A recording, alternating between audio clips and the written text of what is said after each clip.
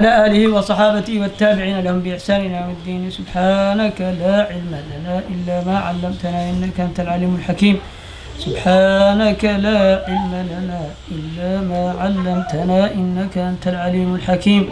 سبحانك لا علم لنا إلا ما علمتنا إنك أنت العليم الحكيم. قد قلت لكم غير ما مرة أن مولد النبي صلى الله عليه وسلم معناه أن الناس يفرحون بنعمة ويتصدقون ويمدحون سيد الأنام ويذكرون مولد الختام وبعثه والسيرة النبية والسيرة السنية والخلق مع أوصافه البهية. لا يزيد على هذا. معنى أن الناس يفرحون بنعمة ويتصدقون ويمدحون سيد الأنام ويذكرون مولد الختام. Bismillahirrahmanirrahim. After praising Allah and sending salutations on the Prophet Muhammad sallallahu alaihi wasallam, Shaykh Salek hafidhullah, he said that, as we mentioned multiple times in the past, that a true celebration of the blessed birth of the Prophet sallallahu alaihi wasallam, what we call the Mawlid an-Nabawi Sharif, is a celebration in which we do the following things. Number one, we rejoice in the as being in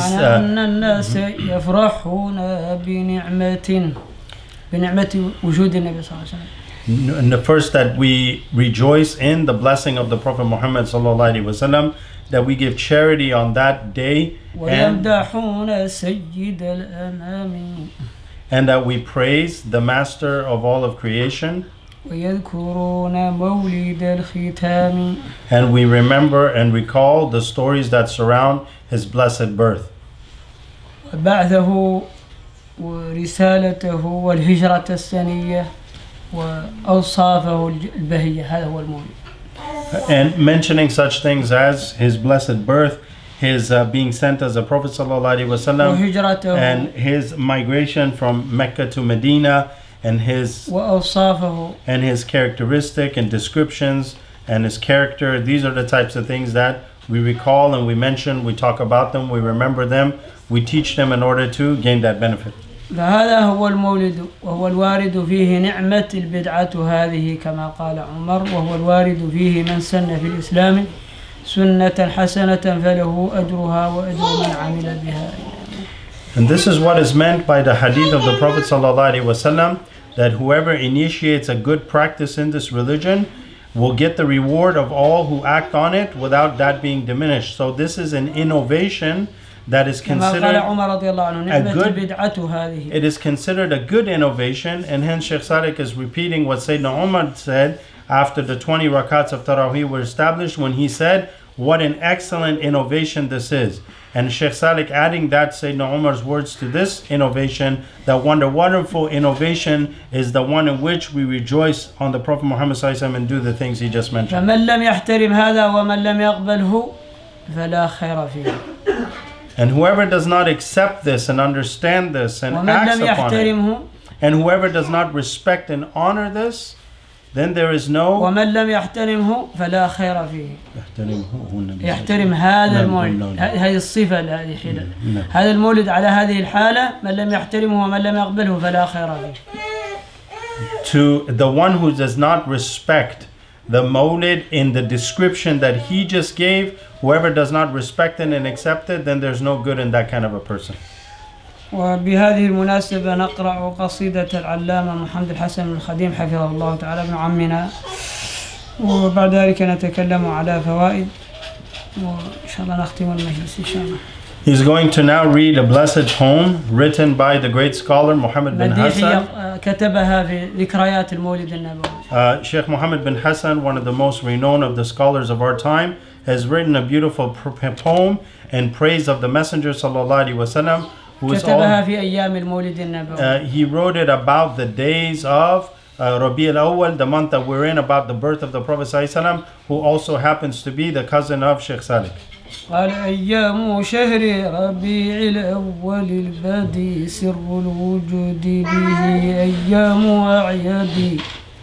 أيام أعيادي إسلام نوه بها سر كما سيئ ذو زيغ وإلحادي إن المحب لفي واد يهيم كما سوى المحب يهيم الدهر في وادي. مدح النبي دليل الحب مبغضه مضن الفؤاد بما يخفي من أحقاد. وليس من خاله سودا يلد له تعمير وقت بأحزاب وأوراد. ولا لأحوال أهل الذكر مغتبط ولا لروضته الغلاب مرتدي. شهر الربيع ربيع للقلوب له ترتاح ممن دروا بسر الإيجاد. فالناس ما بين محزون ومبتهج بعيد مولد طه ذي الجدى الجدي.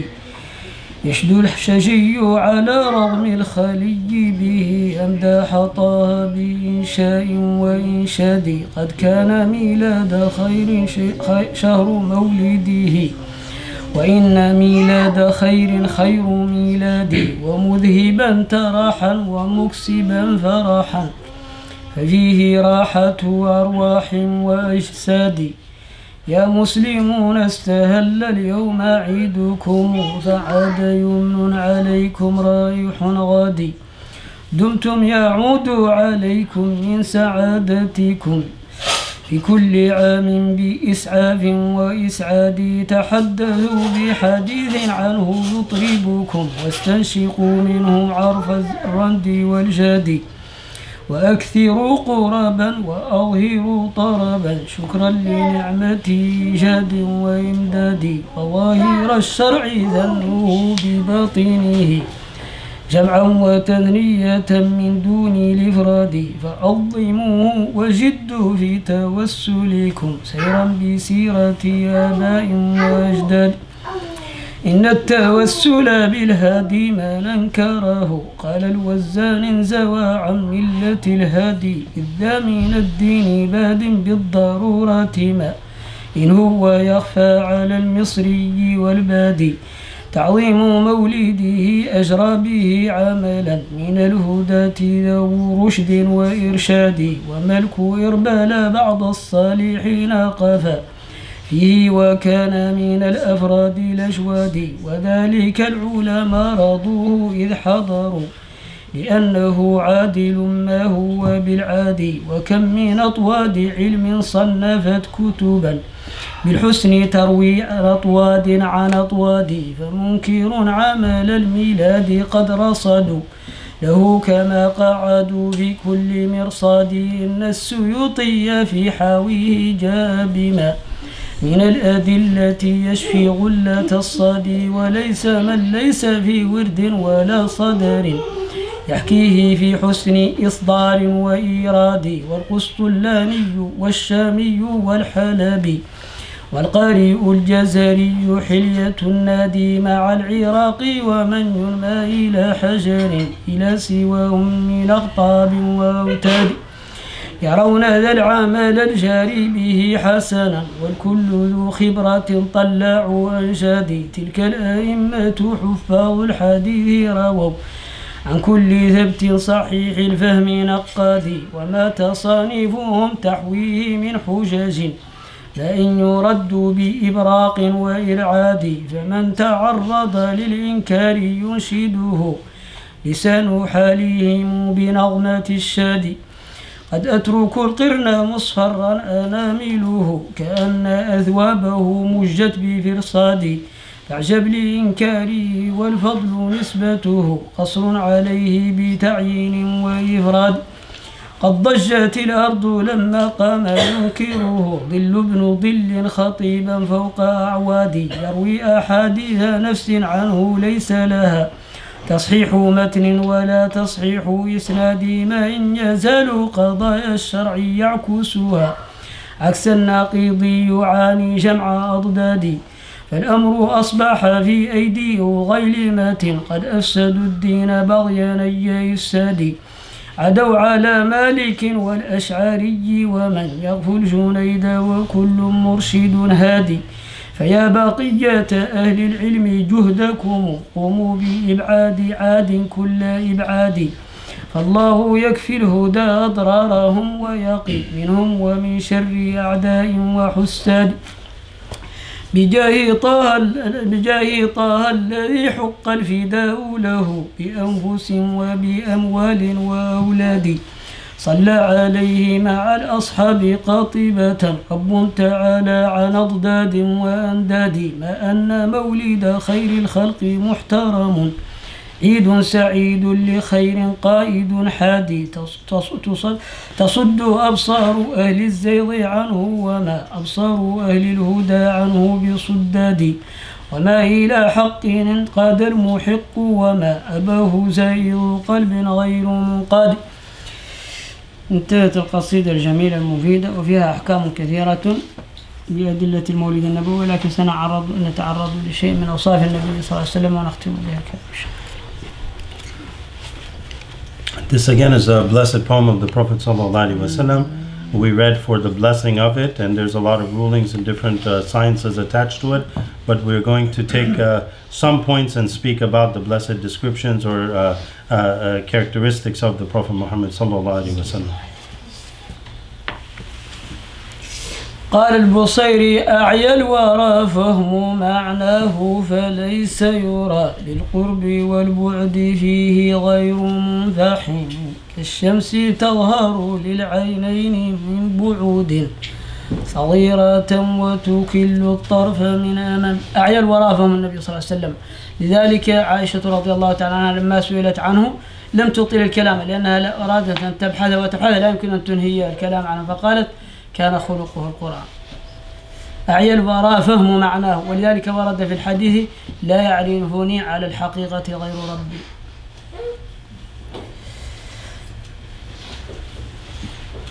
The reality of the Prophet ﷺ is quite beyond our grasp, and Imam al-Busayri mentioned some lines that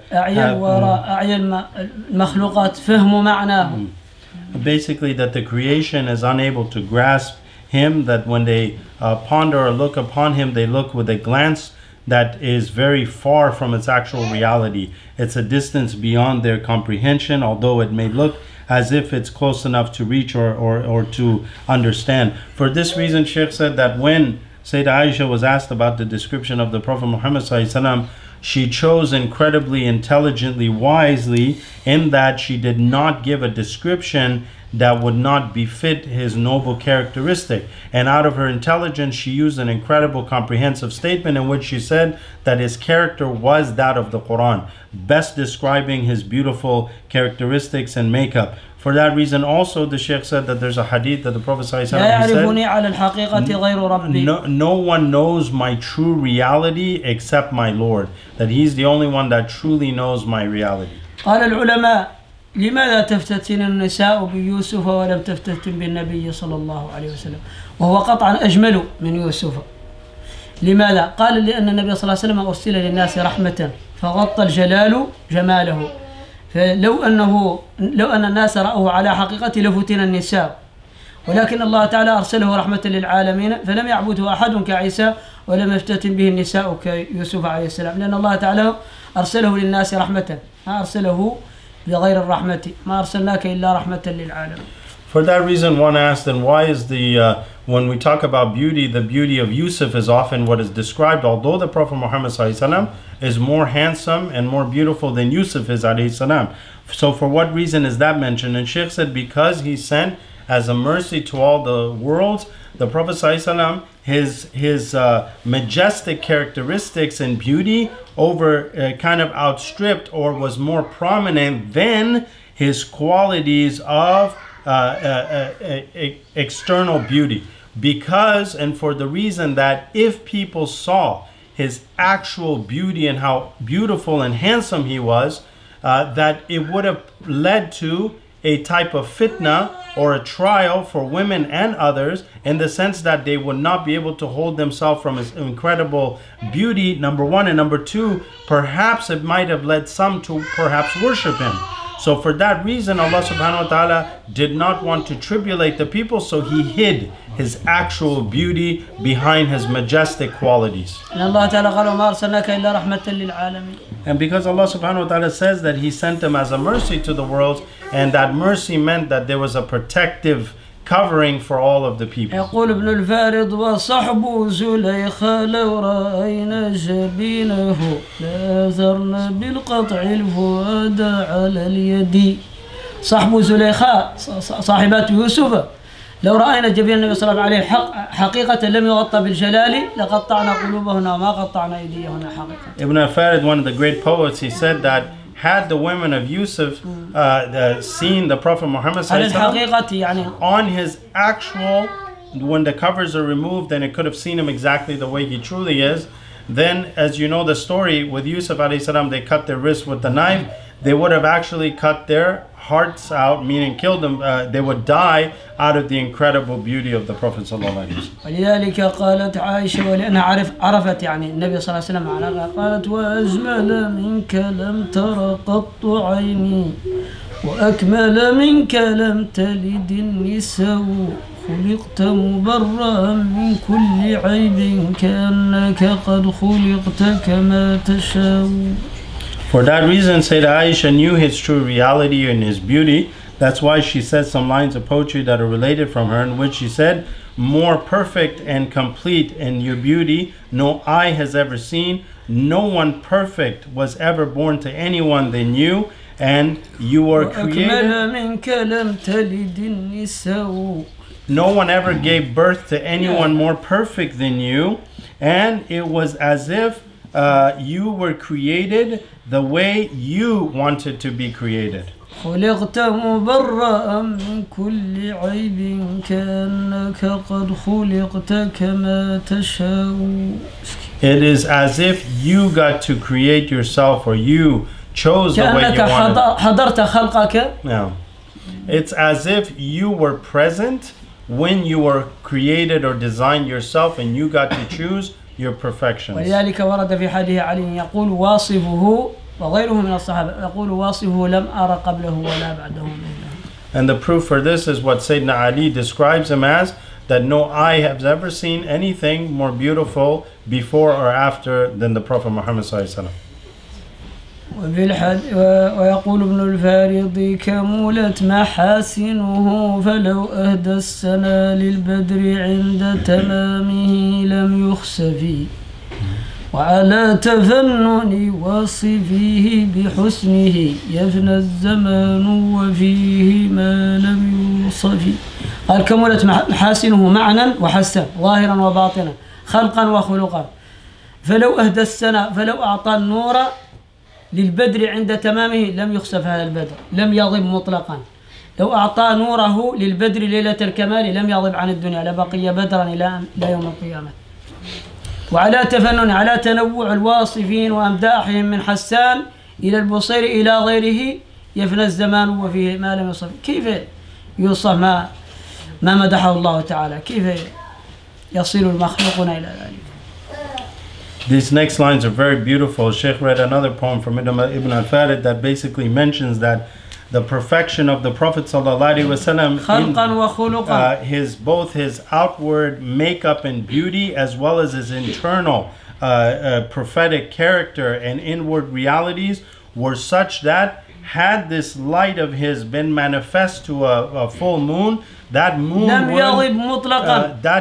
would never ever lose its splendor, even until time runs out. And also of his majestic and beautiful qualities, even if the people who praise them, like Imam al-Busayri and Hasan ibn Thabit, from the first of the great people that praised and mentioned the noble qualities of the Prophet, like Hasan ibn Thabit from the time of the companions, or Imam al-Busayri, or until the end, they would continue to praise him and mention his good qualities, etc. And time would run out before they would truly be able to describe the beauty or give him his true description, and it would be completed. And the proof of this is what Shaykh Salek mentions, that how can you reach a level of praise, and in that Allah Himself, the pre-eternal, بدون ابتداء وبدون without انتهاء. any beginning, without any end, has praised Him with a pre-eternal speech that has no beginning and has no end. When Allah Himself has praised them,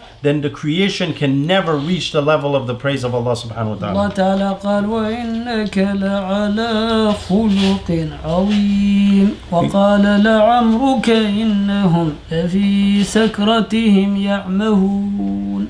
لم يقسم الله بحياة أحد غير النبي صلى الله عليه وسلم كما قال ابن عباس إنها هي الحياة حقيقة.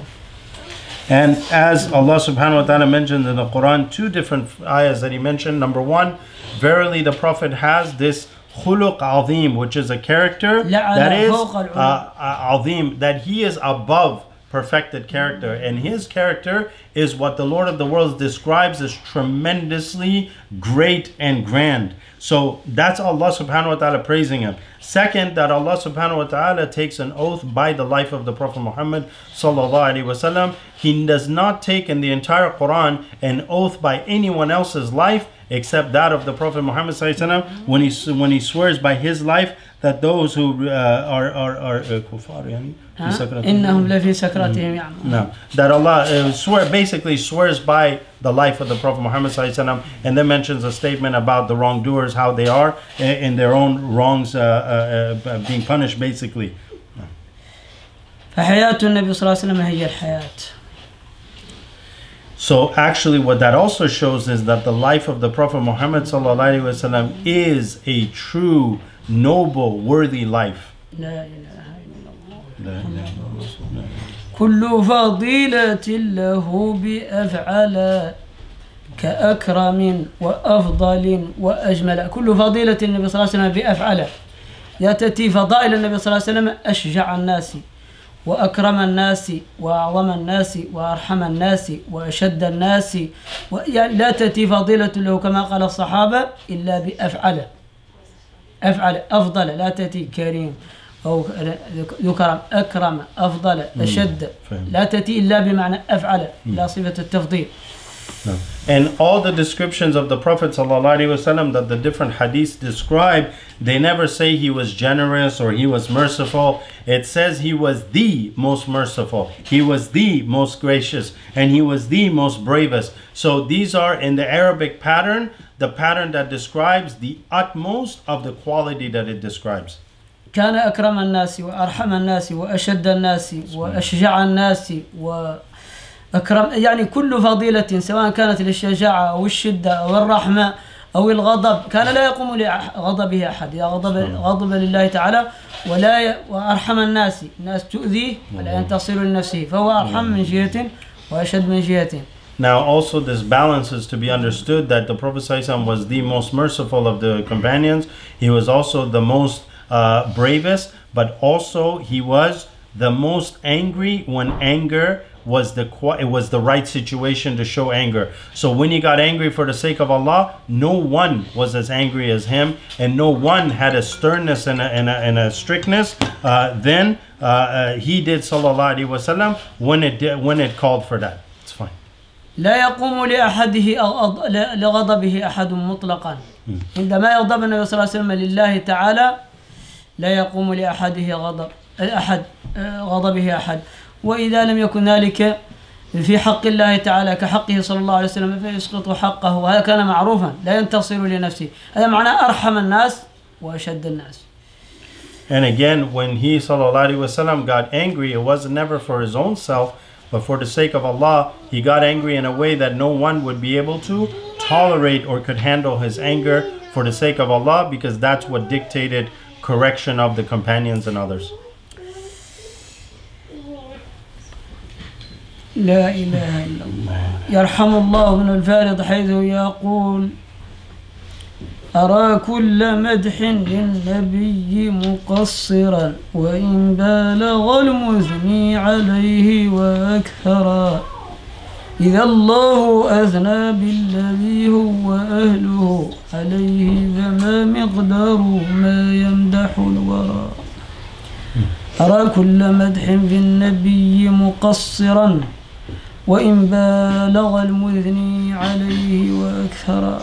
Again, Ibn al-Farid said that every praise of the messenger falls short, even if the people who praised him did so with as much exaggeration as they wanted, it would still not match his beauty and his descriptions and his true noble, praiseworthy qualities that Allah himself has praised. So when Allah himself has praised that, again reiterating his points before, no way would the creation be able to praise him sallallahu alaihi wasallam. ولذلك صاحب قرة الأبصار خطأ البصيري قال أخطأت إن شبهته بالبحر في كرم. لو شبهته بالبحر كقول البصيري كالبحر في ترف والدهر في همم، قال هذا خطأ حقيقة. تشبيهه بالبحر أو في الكرم أو بالقمر في النور، هذا قال خطأ. أيوة. ففي بحر بكرم يعني لو شبهته بالبحر بالكرم هذا حقيقة خطأ قال هذا، لأنه لا يشبه، لأن البحر ناقص والقمر ناقص، فلا يشبه يعني الأكمل بالناقص، ولكن الأحسن هو قوله حسان كما سنبين إن شاء الله. طيب صاحب قرة الأبصار قال أن التشبيه بالبحر هو ليس تخطئ البصيري بل هو استدراك. هم البلغاء يقولها تخطئ، أخطأت إن شبهته، لكن هو استدراك. So the companion or the author of Qurrat al-Absar, famous text on the life of the Prophet Muhammad sallallahu alaihi wasallam, he said that Busayri has made a mistake in that he likens the generosity of the Prophet to the ocean. Meaning in the Arabic, when they say it's like a bahr, like an ocean, basically it is in Arabic saying that there's no, its meaning is that there's no end to his generosity. But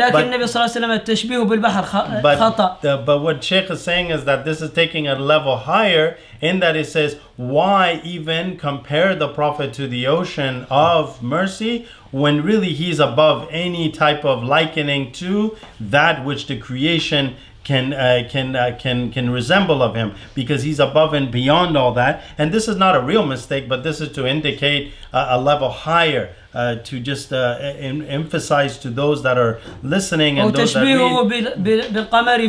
Or for example, when they described his luminous blessed face like being that of a full moon, meaning that or like the sun in its brightness, but the Prophet in reality is brighter than that, so why compare him to that which is in reality less than those descriptions?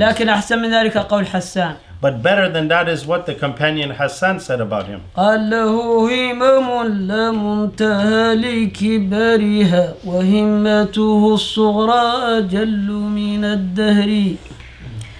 له راحة لو أن معشار وجودها على البر كان البر أندى من البحر. قال له همم لا منتهى لكبارها، وهمة الصورة أعظم من البحر أو أعظم من الدهر كله، والدهر منه البحر ومنه الدهر. والهمم الكبرى له همم لا منتهى لكبارها، كبارها لا منتهى، ولكن همة الصورة أجل من الدهر، أعظم من الدهر كله.